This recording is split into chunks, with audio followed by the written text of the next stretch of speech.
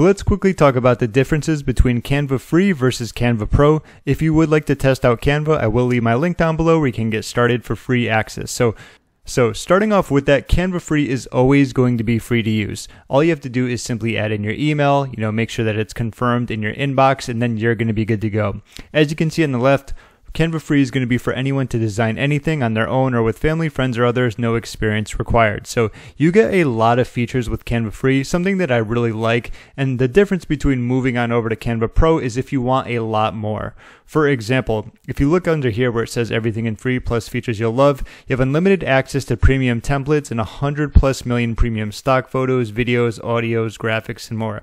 Just that upgrading is a huge perk because you're not going to have to go out there and buy like stock photos or videos itself. That on its own is a very big reason to upgrade. Aside from that, there's going to be the ability to establish your brand's visual identity with logos, colors, and fonts, up to 100 brand kits.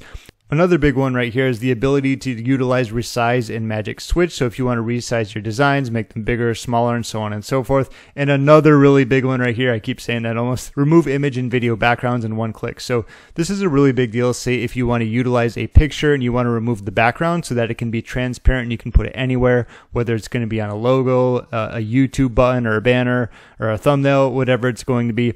And you get many other things in terms of like converting presentations to summaries, blog posts, emails. You get the Magic Studio and a few other things where you get increased cloud storage compared to 5 gigabytes. You get 1 terabyte, 24/7 customer service, and so on and so forth. So given the fact it's only $15 a month, it will be less if you go with yearly. It comes out to $120, so you will save some, 33% annually if you want to do that. Those are going to be some of the biggest differences when it comes to Canva Free versus Canva Pro.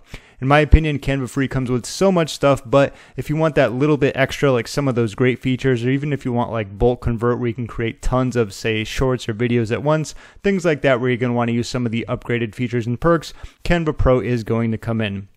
Also, another great thing about Canva Pro is that it comes with a free trial, so you can always test it out, make sure it's going to be perfect for you, and then go on from there if you want to keep using it or just cancel it. So those are going to be the main differences. I hope that it helps you out. I have so many tutorials when it comes to Canva, some that you can utilize for free, some that you can actually use when using Canva Pro, so it's really going to be dependent on what you're looking to accomplish with Canva. But Canva Pro is that nice little edge should you want to test them out. They get a lot of features for the price. My name is James. Thank you so much for watching, and I hope this video helped you out.